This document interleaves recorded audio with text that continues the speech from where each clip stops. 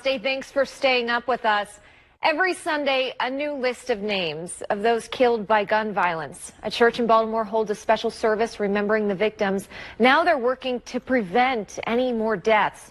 WMAR 2 News' Ashley McDowell tells us about their upcoming event aimed at making homes safer.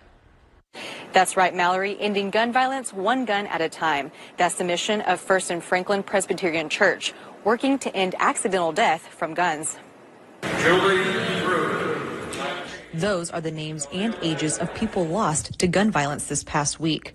It's part of the service at First and Franklin Presbyterian Church in Baltimore. We have every Sunday a remembrance of the people that we understand have been killed by gun violence in the preceding week.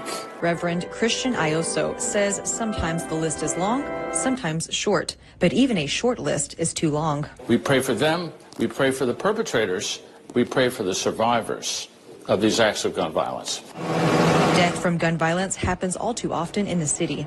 Reverend Ioso says they are looking to reduce gun violence with a gun buyback. We are preparing for the gun buyback next Saturday, where we will be receiving guns from people. We will be giving them gift certificates in gratitude. It's called Guns to Gardens, a project part of the national campaign aimed at reducing the number of guns in households and in communities, where September 17th from 11 to 3, people can drop off unwanted guns at First and Franklin Presbyterian Church.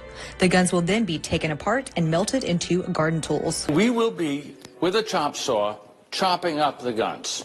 And then we will, with a blacksmith, later on, have them made into implements that we will give to community gardens here in Baltimore.